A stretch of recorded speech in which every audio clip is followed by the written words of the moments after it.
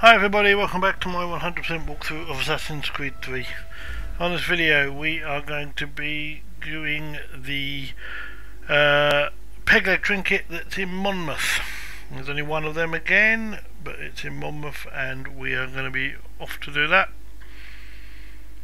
And then after this there's only two left to get, and they're in the Great Peace Hills. So to get this one's a really quite simple one, it's not even hidden. So if you go down to here into Monmouth, you see the trinket is already on the screen for us.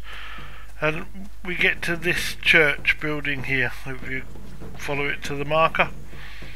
And you just have to climb the church and you're there. There it is, and round the corner. And in you go. And that's it. That's all we need to do, and that's where we're going to end this video. So thank you very much for watching, and until next time, it's bye for now.